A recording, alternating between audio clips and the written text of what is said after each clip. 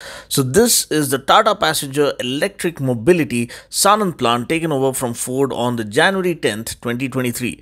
They retooled this factory in the shortest span of 12 months, and this is the first time any company has done this with 100% retention of the old staff. Not only that, one thing that will make you stand up and salute Tata for is their upskill program, where regular workers are given free education with the help of a local university to further up their educational qualifications, starting right from a diploma to a full-fledged BE course to a master's degree. This is truly a noble initiative for those who are deprived of higher studies just because of financial constraints. And please note that this is done with no bond involved.